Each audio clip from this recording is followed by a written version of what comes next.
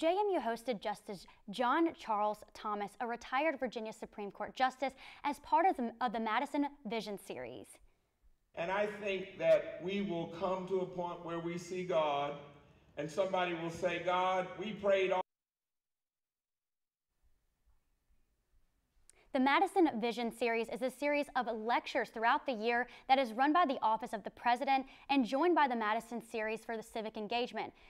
President Alger gave an introduction for Thomas, and after his speech, students, faculty, and members of the community had the opportunity to ask Thomas questions. He shared how he had to work hard through segregation and discrimination to get to where he was, and said that everyone could be a light for someone else. He also cracked a few jokes and shared his poems.